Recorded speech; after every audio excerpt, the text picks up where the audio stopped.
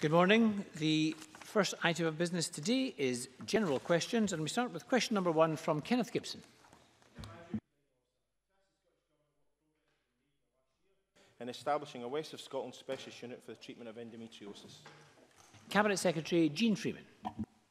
Thank you. We are working closely with Greater Glasgow and Clyde Health Board to help establish the West of Scotland Specialist Centre, which is expected to open in April 2019. Once open, the Glasgow Centre will be the third in Scotland, with 2 specialist centres in Edinburgh and Aberdeen. The specialist centres, as I'm sure Mr Gibson knows, provide multidisciplinary, state-of-the-art, high-quality and person-centred treatment for the management of all grades of endometriosis and have an important role in raising awareness. Kenneth Gibson. I thank the Cabinet Secretary for that answer, and I'm pleased at the progress made since I raised this issue in my members' debate last year.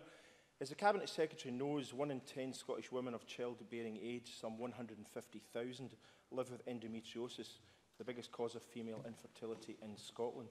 Given these numbers, what steps are being taken to provide information about endometriosis targeted particularly at young women, to develop more specialist centres, and when can we expect to see one in Ayrshire? Minister. I'm grateful to Mr Gibson for the supplementary and want to thank him for the significant efforts that he's made to raise the profile of endometriosis, including his motion in February of last year. In terms of information, I have asked officials to work with our clinicians in this area. He's absolutely right in terms of providing additional information and awareness, particularly amongst young women and girls, in order to increase the opportunities to provide the kind of care and treatment that is necessary. As he knows, this can be a condition that only emerges later on in life, and as a consequence of that, can be much more difficult to treat. In terms of specialist centres, the clinical advice is that in the population of Scotland's size, with the level of prevalence that Mr Gibson has quoted, then 3 specialist centres is what is recommended for the optimal approach to effective treatment of women in Scotland. However, that is where we are treating severe endometriosis, and there is work going on to look at what else can be done that supports the pathway into those centres and is able to deal with women and girls much earlier in their condition. Thank you. Question number 2, Andy Wightman. To ask the Scottish Government what its response is to a recent report by the City of Edinburgh Council that requested licensing powers under the Civic Government Scotland Act 1982 to allow local authorities to licence the use of domestic property for short-term letting. Minister Kevin Stewart. Thank you, Presiding Officer. I understand the pressure in some parts of the country for new controls over short-term letting of residential properties, and we want to address that. And that is why in our programme for government, we have committed to working with local government, communities and business interests to ensure that local authorities have appropriate regulatory powers. This will ensure local authorities can take decisions that balance the needs and concerns of their communities with wider economic and tourism interests. These powers will allow local authorities to protect the interests of local communities whilst providing a safe, quality experience for visitors. Licensing may or may not be a part of the solution. The solution must be based on the best possible evidence. We have already established a short-term lets delivery group of officials from across government to examine the issues around short-term letting. That group will consider the existing powers local authorities have and gather evidence as to whether further measures are required. The Government is concerned about the potential negative impact of short-term lets on communities, which is why we are prepared to legislate if that is what is needed. Andy Wightman. I thank the Minister for his answer and welcome the programme for government announcement, and I'm glad we're beyond sandboxes and data observatories. But the specific request from Edinburgh was for powers under Section 44 of the Civic Government Scotland Act 1982. So first of all, will he bring forward a statutory instrument to provide those powers, and if so, when? Second, can he confirm that such powers will be available to all local authorities? And third, can he confirm that such powers will be framed in broad terms to allow each local authority to develop their own licensing scheme, or indeed no licensing scheme, as they see fit in relationship to their own local needs? Minister. Presiding Officer, we acknowledge the concerns that have been expressed by the City of Edinburgh Council. and we welcome their contribution to the thinking around how best to manage short-term lets in their paper published on the 1st of August. Government officials meet with Edinburgh City Council on a regular basis, and we'll be considering the Council's proposals carefully. We'll work with them and other councils who may have different views, and with stakeholders to ensure the right balance is struck between adequate accommodation for visitors and, of course, ensuring permanent housing stock. Kezia Dugdale. Presiding Officer, can I urge the Minister to act as quickly as he possibly can? I've been inundated with complaints by people living in the city following the Edinburgh Festival and the problems they've had with Airbnb accommodation. If he's not prepared to act promptly, will he at least work with the sector to introduce a voluntary code to limit the number of days that properties can be rented out for short-term lets over the next 12 months if legislation is going to take longer than that? Presiding Officer, I understand that Ms Dugdale and many folk want us to act quickly. What I would say is that we've got to act appropriately and get this absolutely right. And that is why we have set up the group to examine all that is going on in this area. And we will take the views of communities, local authorities and stakeholders very, very seriously. I know that everyone in this place wants to get this right. We have to find the right balance.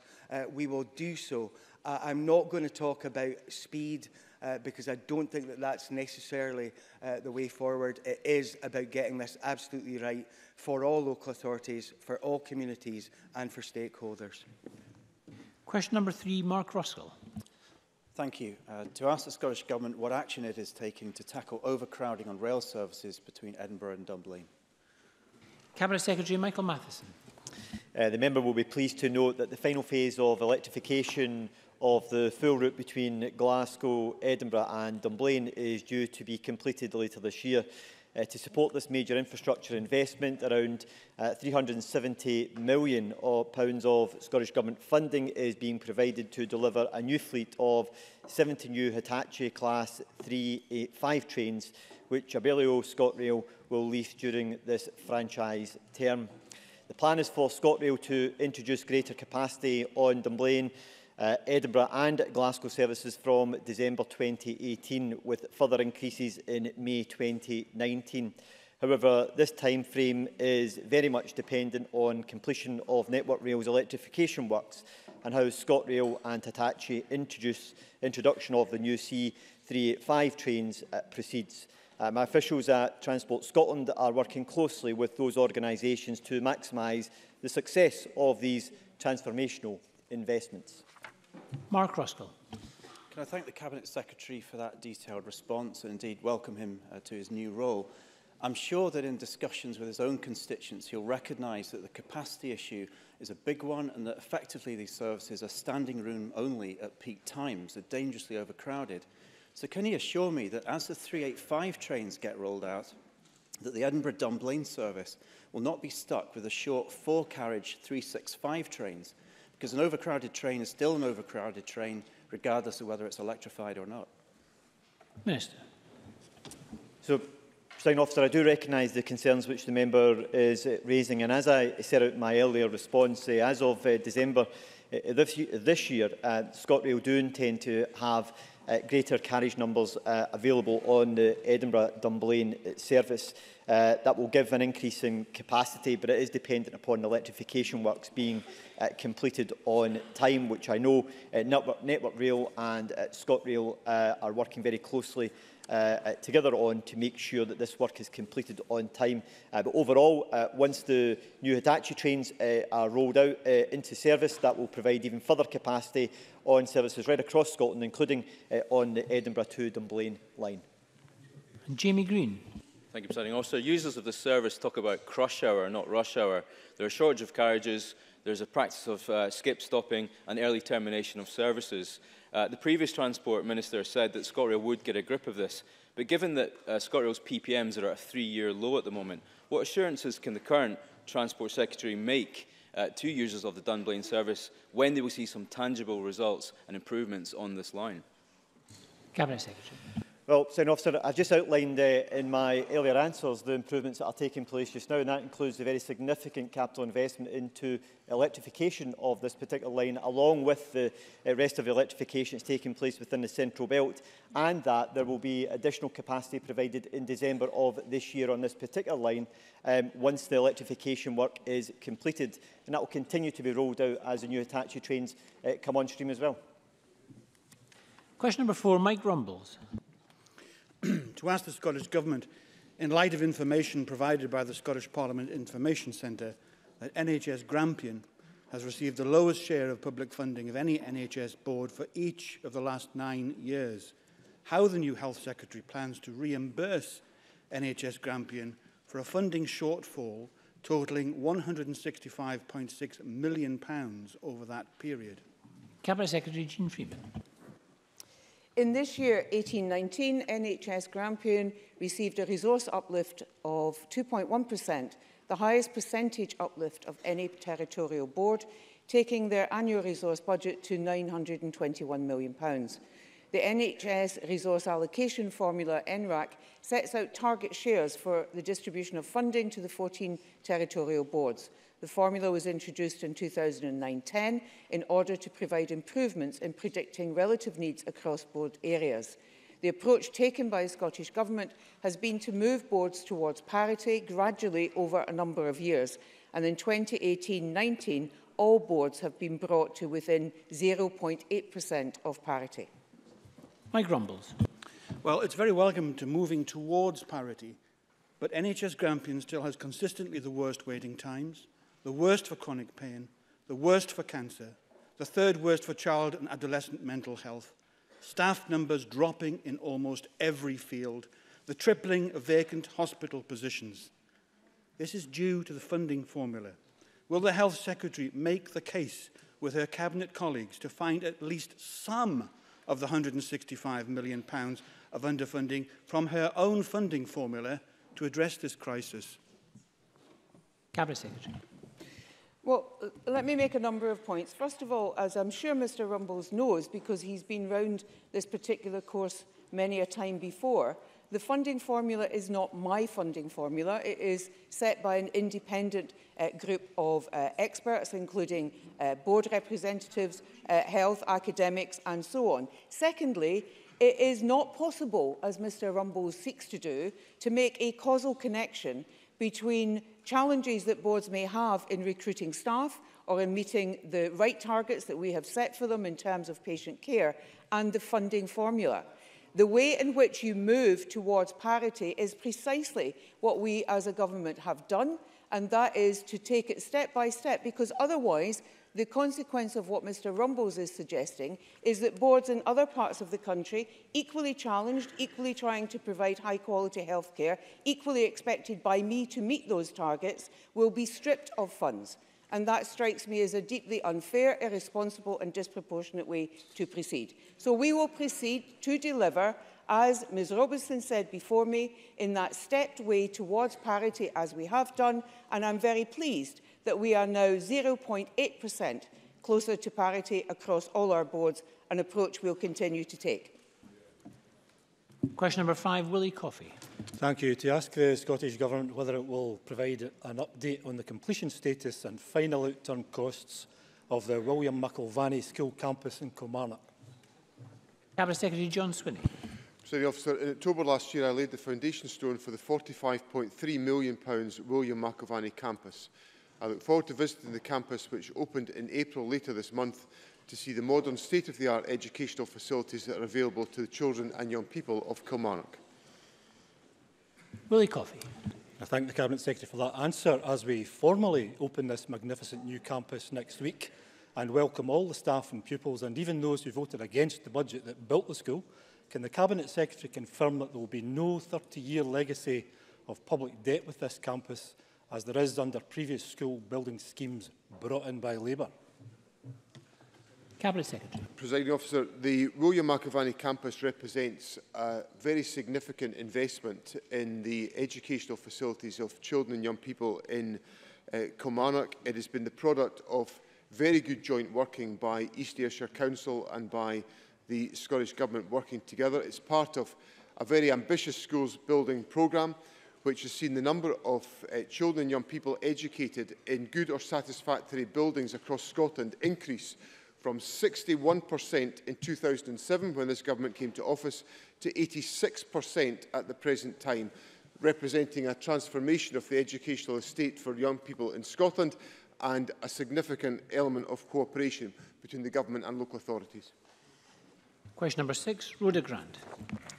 To ask the Scottish Government whether it plans to investigate the financing of the Calmac vessel MV Loch Seaforth, which is now owned by Lloyds Banking Group after a lease deal was agreed at a reported cost to the public purse of £53 million. Minister Paul Wheelhouse. A full tender process for a lease arrangement was undertaken by Caledonian Maritime Assets Limited in line with the EU procurement rules. This resulted in the award of the contract to Lloyds Banking Group as their tender was assessed as the most economically advantageous. Audit Scotland published the report Transport Scotland's Ferry Services to Parliament in October 2017. This included comment on the MV Loch Seaforth procurement, but Audit Scotland, having concluded their analysis of this and other procurement decisions, did not raise anything of concern regarding the procurement of the MV Loch Seaforth. There are therefore no plans on the part of the Scottish Government to investigate the financing of the MV Loch Seaforth. Rhoda Grant. That is truly disappointing, and what is shocking is that this boat will require to be handed back as new in 2022 or a new lease negotiated. The two ferries that have been further delayed, and it's not clear when they will come into service, if ever, and those revelations follow a summer of chaos in the Western Isles and Argyll. That's still ongoing because of inadequate ferries and no capacity in the fleet to deal with breakdowns. This is costing the island's economies dear, and the government have simply turned a blind eye. Instead of taking money from Calmac, will he now invest in a new ferry? Minister. Well, it's disappointing to hear from Rhoda Grant a lack of recognition of the £1 billion that's been invested by this government in the Clyde and Hebrides ferry services since 2007. I acknowledge that there's great concern in the islands about ensuring resilience in the ferry services. I fully acknowledge that and happy to engage in that issue with members across the chamber.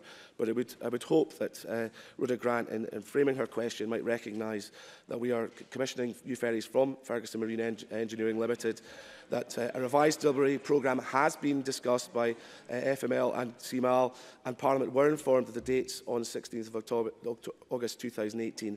And in recognition of the importance of this, as I say, the government has invested not just in ferries, but also in harbour facilities across the routes in the area, and we continue to invest in ferry services, and I would hope that Rhoda Grant would acknowledge that. Alistair Allen.